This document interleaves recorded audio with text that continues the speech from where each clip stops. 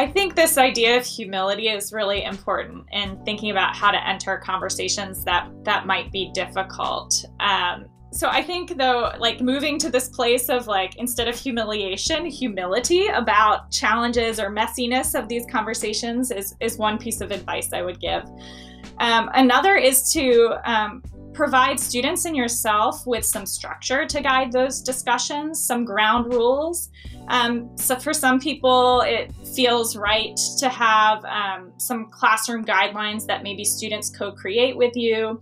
I've found it really useful to have students read a piece called by Sensoy and D'Angelo around navigating social justice issues and conversations in the classroom.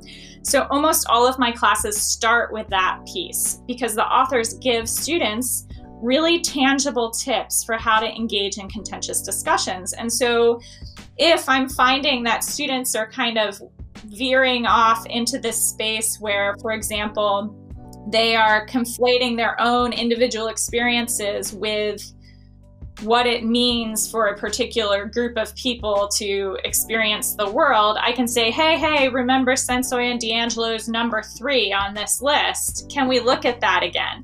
And then students can kind of do that for one another as well. So I think having some kind of structured way to guide decision making is really helpful. And I guess the third thing is like to admit discomfort. I do this all the time. I think it's just part of who I am, and maybe that's not comfortable space for other folks, but when things feel a little complicated, I often just say, this feels a little messy and uncomfortable right now. Is anyone else feeling that? So why are we feeling that way? And then again, that sort of emotional response can be an entry point for additional conversation as well.